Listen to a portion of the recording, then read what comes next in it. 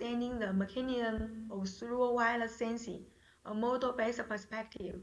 Next, I will introduce our work from the following 5 aspects. First, let's introduce the research background.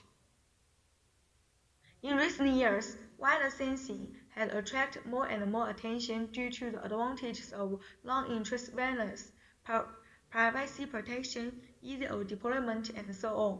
Furthermore, Wi-Fi signals are widely available in indoor environments, enabling pervasive services such as activity recognition and health monitoring. At present, model-based algorithms are able to reveal the mechanisms of Wi-Fi sensing and has better portability. However, they are only applicable to line-of-sight things, where the wireless signal propagates directly to the target. Then, the reflected signal is captured by the receiver as shown in the figure B. In real indoor environments, the loss path is usually obscured by the wall and furniture, as shown in figure A and C, which limits existing models' capability of guiding the design of wireless sensing systems in non-line-of-sight scenes. Therefore, a model is needed to guide the perception of non-line-of-sight scenes. This is not a simple thing. The presence of walls makes the propagation process of wireless signals become more complex due to the coexistence of reflection, refraction, and diffraction phenomena. We should explain which phenomena will play a dominant role and whether the corresponding signal can be used for activity sensing. Moreover, the system sensing capability will be severely affected in through scenes due to the distortion of both amplitude and phase. Meanwhile, the strength of the received signal becomes much weaker due to the absorption of walls. In response to the above changes, we first propose a refraction-aware linear zoom model to characterize the propagation law of wireless signals in the through scene, and our proposed model will degrade to the original linear zoom model. We found that the presence of a wall does not simply reduce the wireless signal's sensing capability, but can bring some benefits in certain cases. We demonstrate that the spatial resolution of Wi-Fi CSI can be improved due to the different permittivity of walls and air, which leads to an actual phase difference and make the linear zooms become tighter. Moreover, we propose a metric to select such area. Next, I will introduce our method in detail. In the linear zoom law in free space, the phase difference relationship between the dynamic path and the static path is reflected through the relationship between the length of the signal propagation path. Everyone is familiar with it, so I won't introduce it in detail. Since the permittivity of the wall and the air are different, the signal will be refracted when passing through the wall, and the propagation speed of the signal in the wall is smaller than that in the air. So the phase of the signal changes. When the transceiver is vertical to the wall, according to the linear zoom principle and the influence of the wall on the signal, the phase difference between the static path and the dielectric path is as shown in the formula.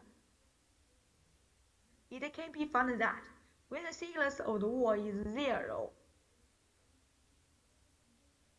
our model degrades into the original linear zoom model. In other words, the original linear zoom model is a spatial case of our model.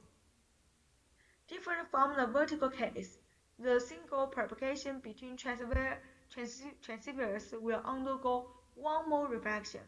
With the same idea as the vertical case, we can deduce the phase difference change in the non-vertical case. According to the above geometric relationship, our model can derive 3 properties.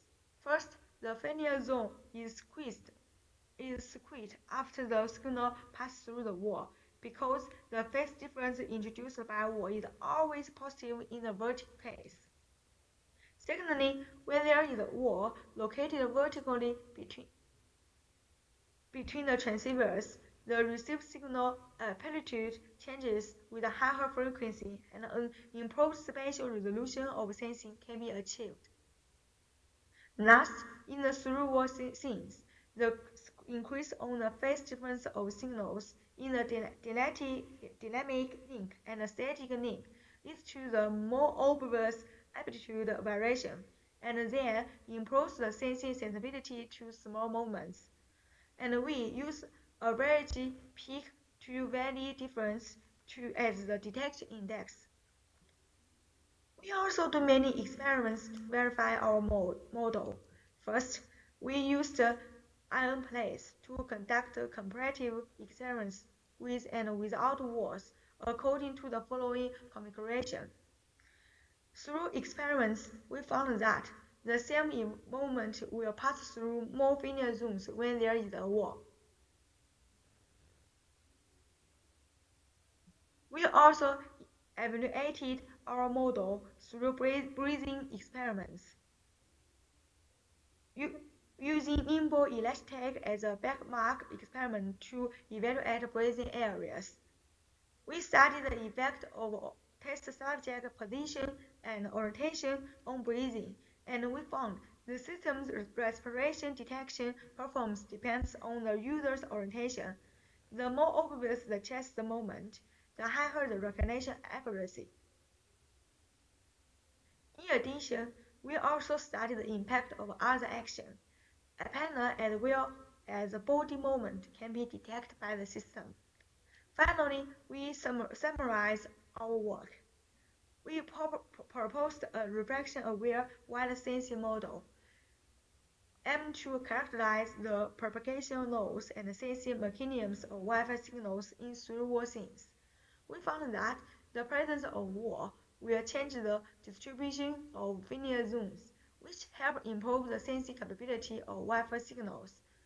We conducted a through-wall respiration sensing system to validate the proposed model and its properties. That's all. Thank you.